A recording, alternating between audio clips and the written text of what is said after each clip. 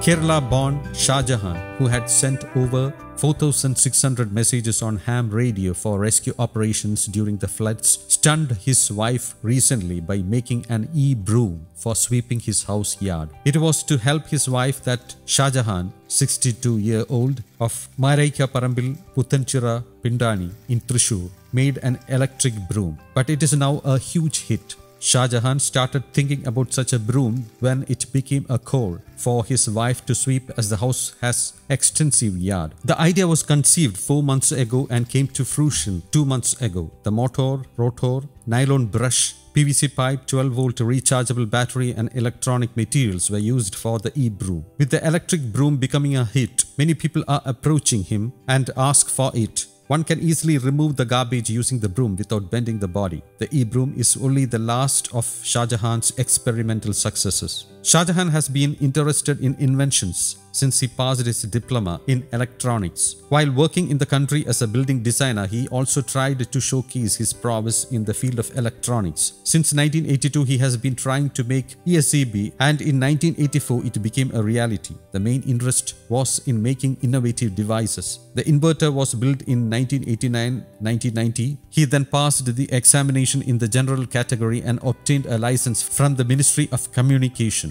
During the floods, 4,600 messages were transmitted as part of the government's official system. This ham radio system was very helpful for rescue operations. Shah Jahan even could predict the flood, it is said. The forecast was based on satellite systems and nature observation. Shah Jahan also has recorded the amount of rain that fell on his house every day since 2000. In addition, the amount of rainfall in different parts of Kerala was also recorded through his friends. Unlike in the early days, the digital system was used to record the amount of rain. This facility was also self-made. The amount of rain reflected in the system in his own room. Shah Jahan said he had no plans to make e-broom for commercial purposes, but he would get it patented under his name and hand it over to another company. The cost for making the e-broom plus the battery cost will not go beyond Rs 5,000, he added. News Desk.